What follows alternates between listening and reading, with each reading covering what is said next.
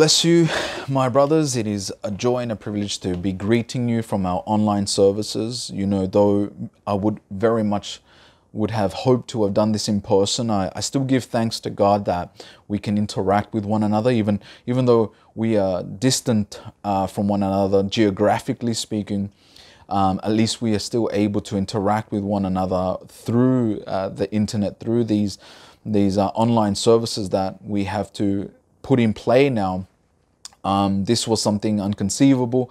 This was something that we obviously didn't prepare for, and this isn't just us, this is on a global scale. But nevertheless, this isn't a time for us to be in fear or in doubt or in confusion or anything like that. We have our hope. We have a God who's still sovereign. I want to begin by reminding you guys, firstly, that God is the one who's still on the throne. This doesn't throw anything out of the window. God is in control. God is sovereign, and He is King of all things. And beyond that as well, not only do we have a hope in the fact that God is still on His throne, but also that you and I, though we may be distant, though we may be engaging through these online services, the fact is that though we may be somewhat apart physically, we're united in Christ. And that's something that is so wonderful, because I'm reminded of Paul when Paul says to us in Scripture that nothing can separate us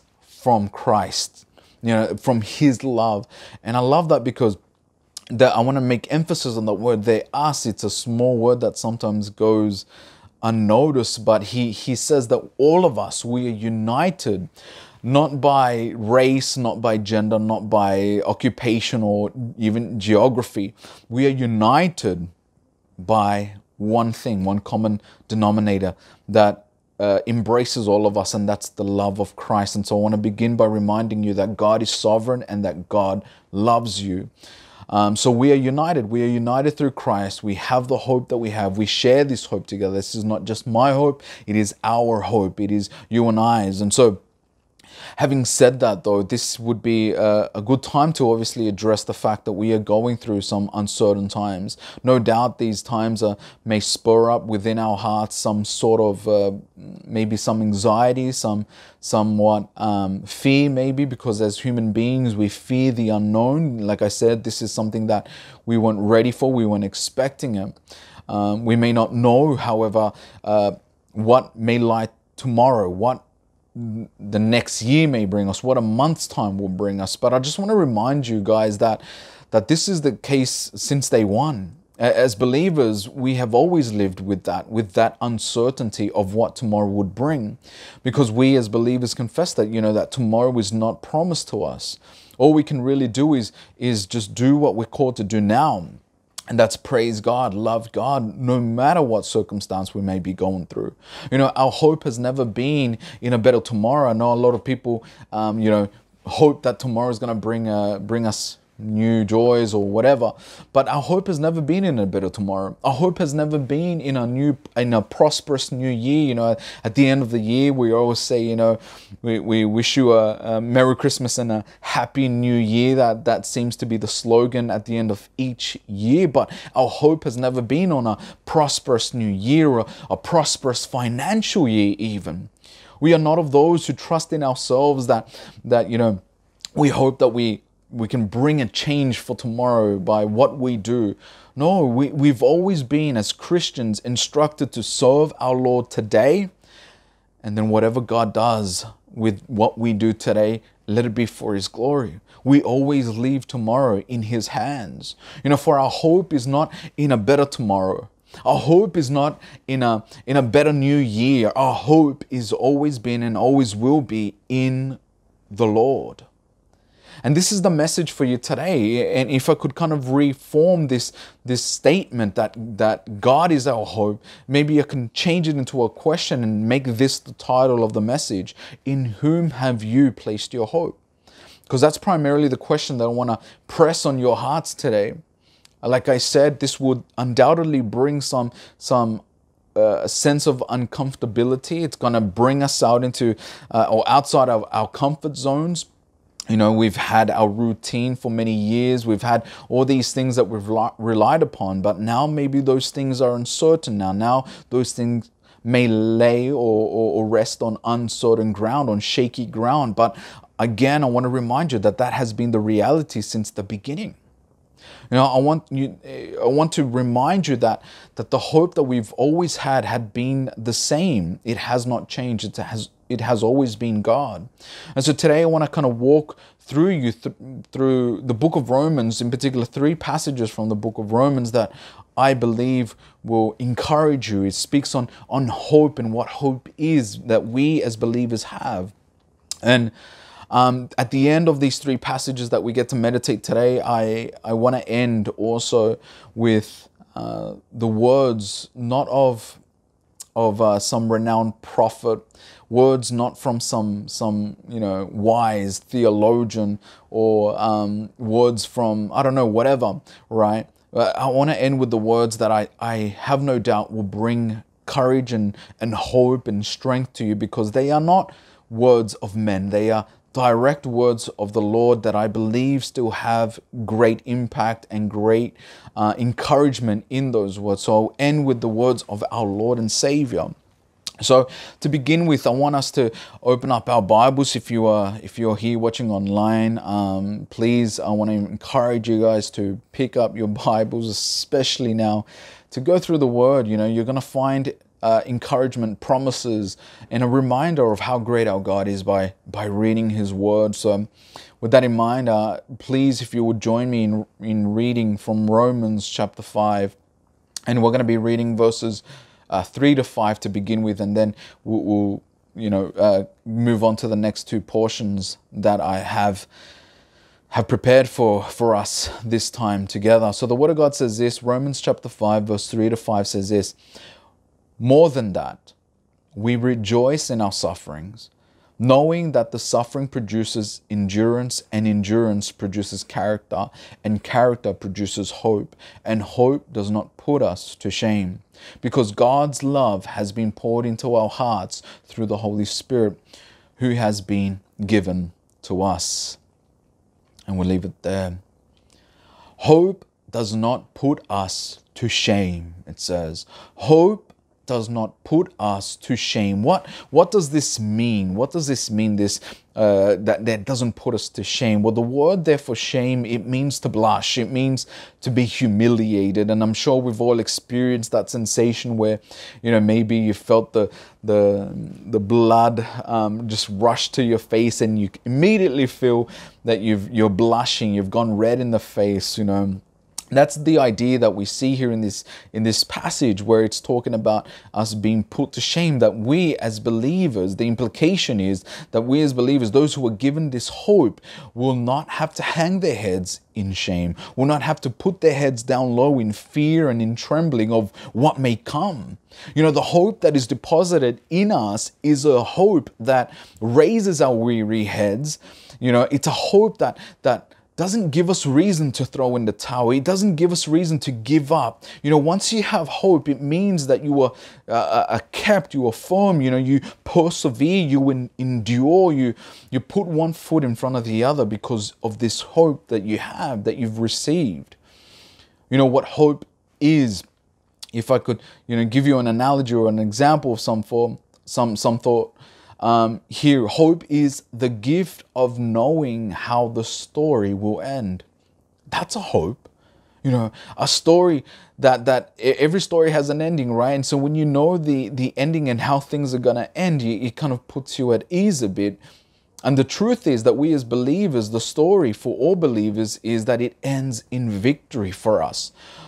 We don't have some flimsy story where anything goes, or we are uncertain. No, we have the Word of God that is clear, that we are victorious in Christ because of what He has done for us.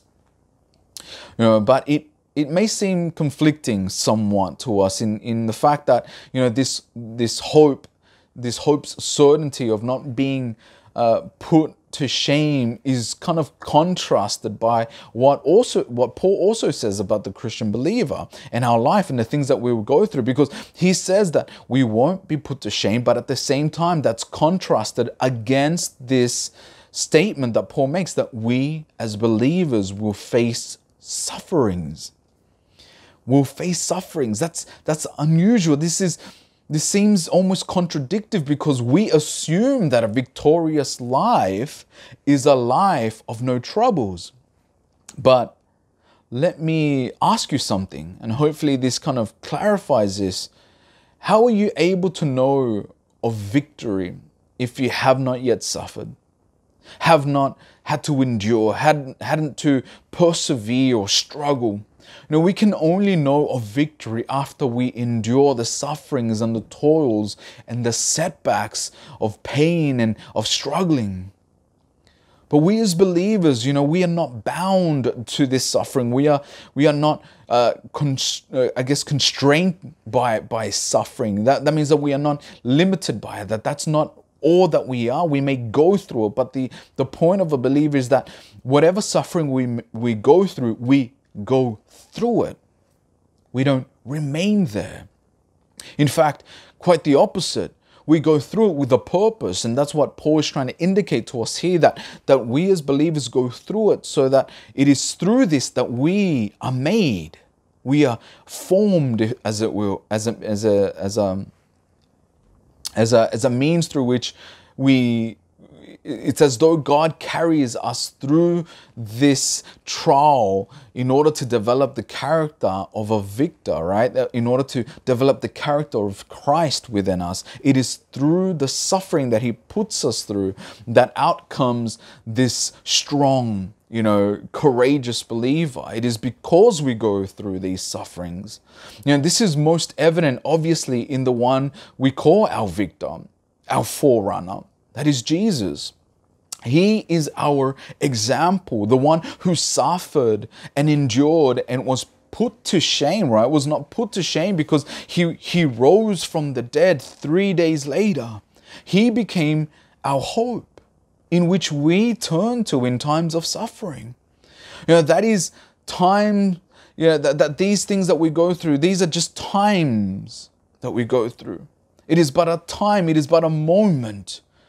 But what is a moment or a time or a period compared to eternity where our true victory lies? Because that is where it lies. It is in eternity.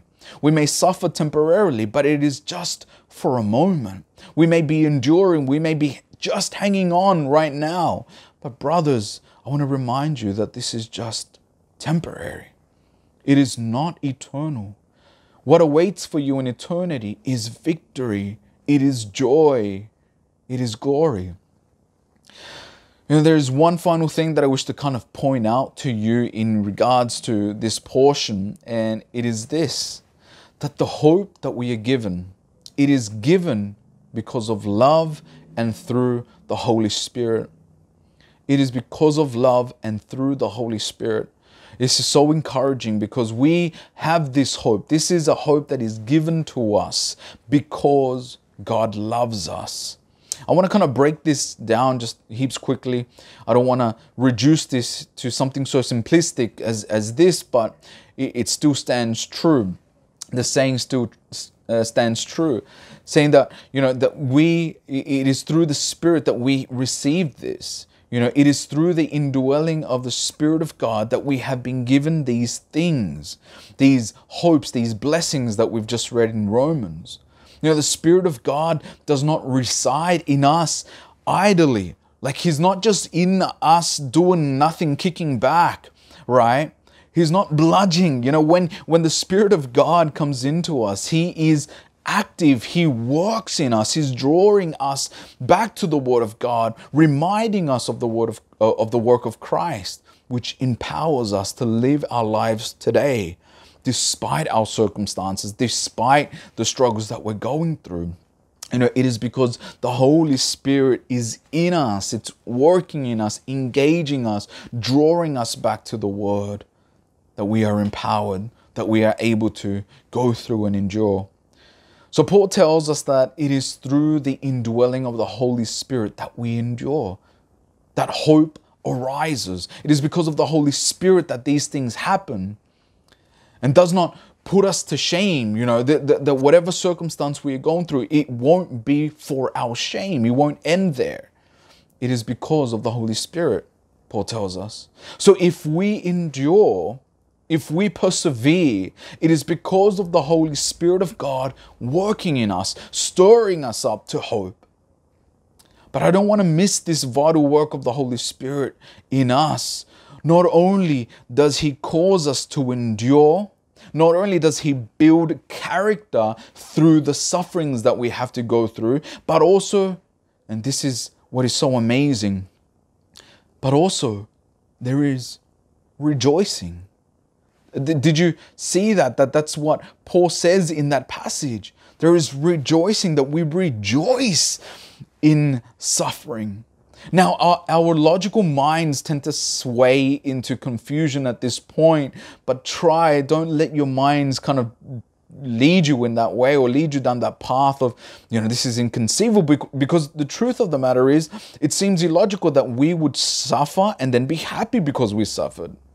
But again, I want to remind you that this is not a work that comes from within ourselves.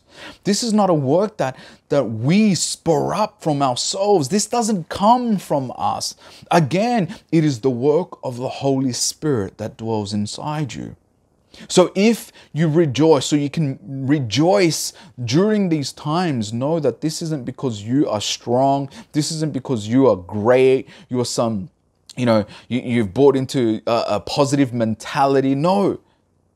Paul says it is not because of you, but rather because of the Holy Spirit that dwells in you. And so, my brothers, do you have the Spirit of God? Because if you do, He's going to be reminding you of the Word. He's going to be giving you courage. He's going to be putting that joy inside you. You don't have to do this. You don't have to build yourself up into that. We are not manufacturing hope or joy in suffering. It is a work of God through the indwelling Holy Spirit. So again, I ask you, in whom have you placed your hope? Because if you have the Spirit of God living in you, you will rejoice. Despite circumstance, despite turmoil, despite these ups and downs, despite these uncertain times, you will rejoice because your hope does not come from the circumstance, does not come from, a sense of security, it does not come from the increasing bank account. It comes from somewhere else. So in whom have you placed your hope?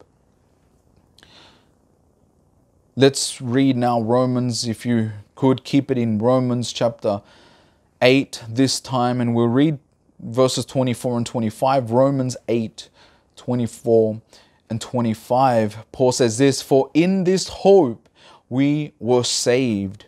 Now hope that is seen is not hope. For who hopes for what he sees? But if we hope for what we do not see, we wait for it with patience." Brothers, this is so encouraging. This hope is a hope that is beyond this world. It is a hope that transcends this world because it does not come from this world. For such a long time, we may have been so accustomed, right? We may have been confessing a hope in God for most of our lives. But we may have been confessing that we've believed in God, but functionally and living this confession out may not have been as genuine as we had confessed. Maybe our hope was really in this world. We may have rested easily, at times slept like babies because, of our financial investments or our steady incomes or our ever-growing savings account. Our aspirations for a future may have stemmed from within this world. In our health, in our ability to survive, in our strength. As long as I have breath in our lungs, I'm going to, do this or accomplish that.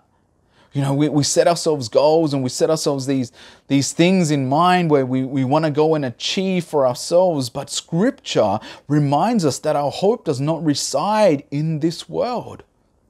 It does not reside in ourselves. It does not reside in the dreams or the goals that we may have set for ourselves. Our hope resides in God alone. Our investment is not here in this passing world, but rather it is with God and God alone, because He is eternal. Everything else passes, it fades away. You know, there are many people who may have placed their hope in many things, and yet all of them will fail you.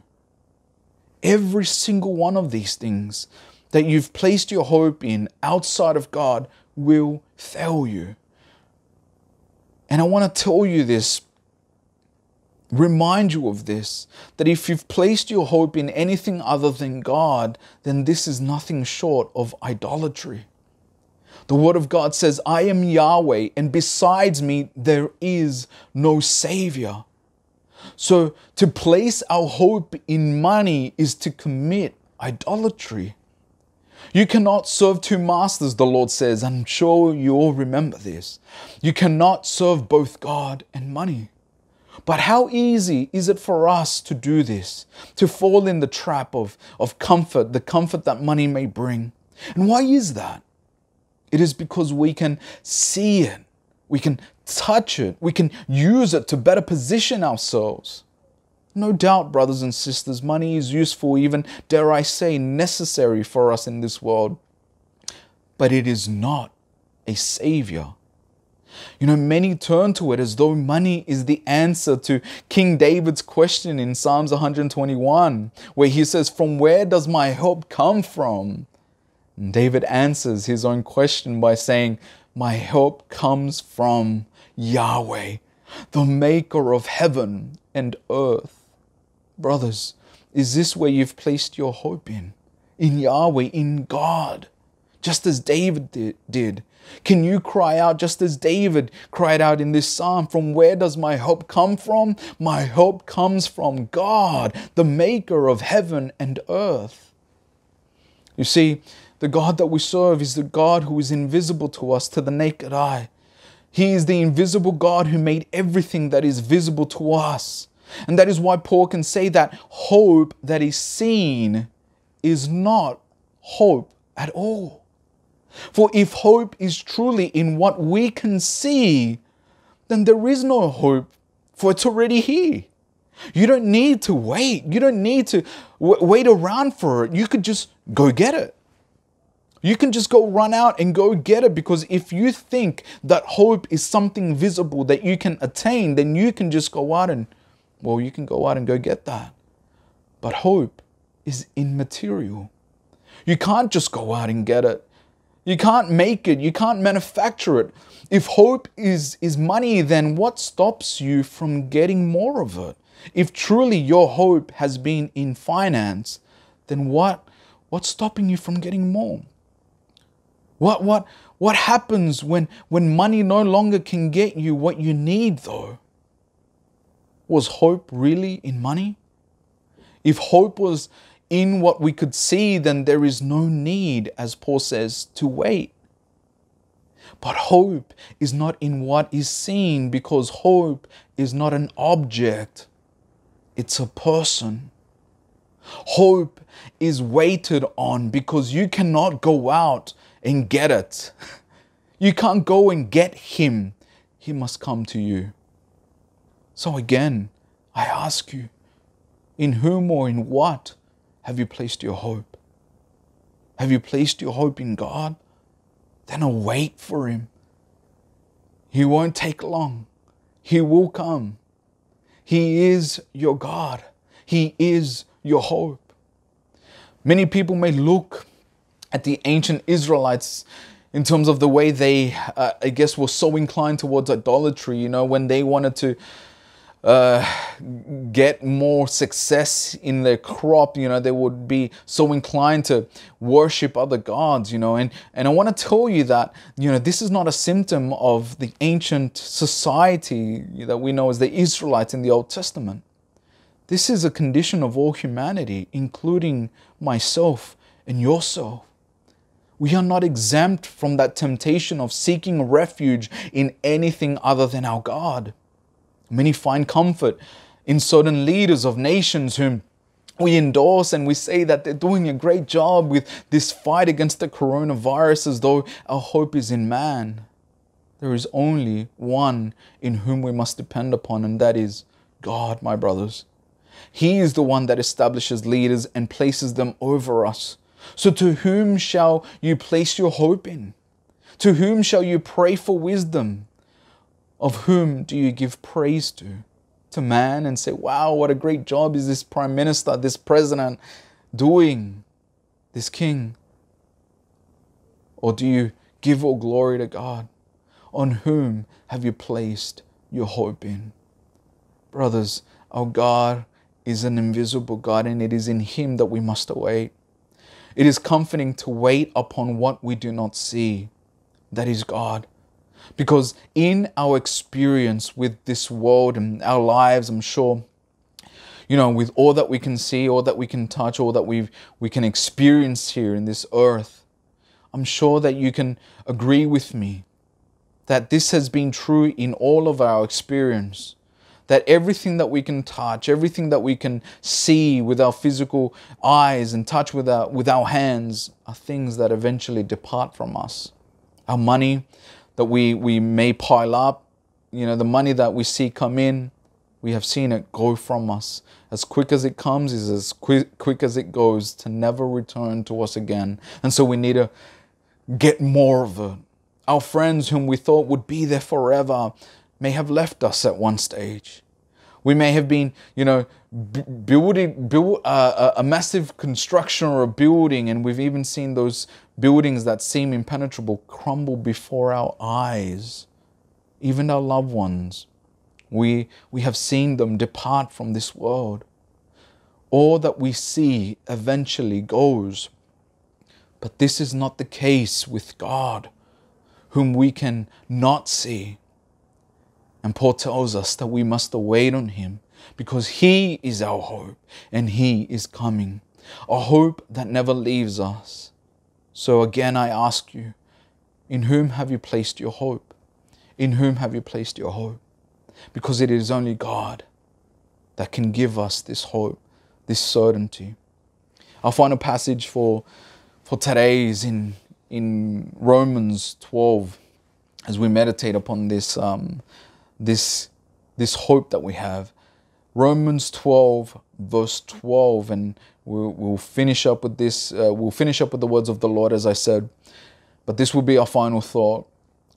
It says here, Romans 12, verse 12, it says, rejoice in hope, be patient in tribulation, be constant in prayer. Brothers, my final thoughts are these. If hope is not a person, then to rejoice in hope would be blasphemous and idolatrous. But hope is a person, and it is our God. Hope is God. That is who our hope is, and that is why we are instructed to not only be patient and await Him, but to pray constantly to Him. Why? Because our hope is God. Our hope has ears to listen, praise God, amen. And He is mighty. He has mighty hands to save us. Our hope is not something material, something that we can see. It's not a financial, position or circumstance. Our hope is a person who hears our prayers. Our hope is not some abstract ideal or concept. It is a person, and He lives. Not only is this hope open to hearing from us constantly, for what a great God we serve, amen. But this reminds us of something. The fact that we are instructed to constantly pray reveals to us our constant need to pray to Him. God doesn't just encourage us to pray to Him because, He needs us to know. Many have foolishly taught that we pray and ask or demand from Him because if we do or don't do, then God can't work in us. No, that's foolishness. It's not we pray to God so that God can do things for us. No, we pray to God because we need Him. Many teach that, God needs permission from us to act. No, He is God. He is sovereign. We do not grant him permission or anything like that. No, the reason why he calls us to pray constantly is because we constantly need him. And we fall back because we always tend to fall back into our old habits of trusting in what we see, trusting back into in our circumstances, in our financial position, in our business, in our bank accounts, in our health, in what we have, in what we possess. But that's not where hope is. That's why Paul says hope is in what you can't see, because the things that you can see, brothers, you know that they will go away. Our hope is in God. We have tendencies to always go back to our old habits, to go back to building that golden calf, right? Because we think if we do something, then we're going to be prosperous. But everything that we have is because of God. And so he calls us, be constant in prayer, my brothers. I've began by encouraging you to remind you to read your Bible consistently. I also want to encourage you to pray consistently as well. Not only for yourselves and for your families, but for all of us. And not only for, requests and asking God to grant us this or grant us that, but to express our gratitude. Because for as long as we are here, we have reason to be grateful. Everything that we have, brothers, it is given to us. My encouragement to you, my brothers, is this: rejoice in the Lord, who is our hope. Be patient in the Lord, who is our hope, and be constant in prayer to our Lord, who is our hope. And to this message, I see no better way, like I said, than to hear from our Lord. And so with that in mind, I want to close up by reading to you the words of our Lord, these very famous words, and I'm sure you've all read it. It comes from Matthew. The Word of God says this, Jesus says, "Therefore I tell you, do not be anxious about your life, what you will eat or what you will drink, nor about your body, what you will put on. Is not life more than food, and the body more than clothing? Look at the birds of the air. They neither sow nor reap nor gather into barns, and yet your heavenly Father feeds them. Are you not more valuable than they? And which of you, by being anxious, can add a single hour to his span of life?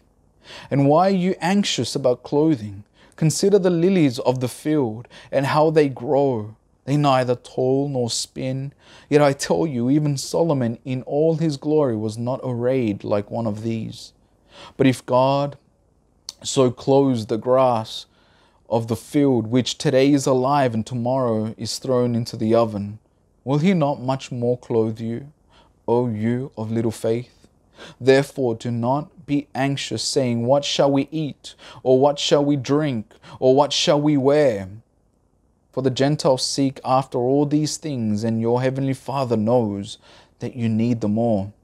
But seek first the kingdom of God and his righteousness, and all these things will be added to you. Therefore, do not be anxious about tomorrow, for tomorrow will be anxious for itself. Sufficient for the day is its own trouble." Those are the words of the Lord, my brothers. And I pray and trust that these words will be an encouragement to you, because they are not my words. They are not my thoughts. They are not my concepts. This is the word. This is his promise. We have a hope in God, because our hope is not something physical. It's not something we can see. It's not something we can chase. The hope that we have is that we get to await him, because he will come. He is here. We get to rejoice because his Spirit dwells in us, even in the midst of this confusing times. But we have a hope. O Lord, for what do I await? My hope is in you, says David, Psalms 39:7. So brothers, that's my encouragement to you. And I want to just bow our heads in prayer as we finish up. Father, we thank you, Lord, for your message. Father, we just pray that you help us to remind ourselves, to be reminded of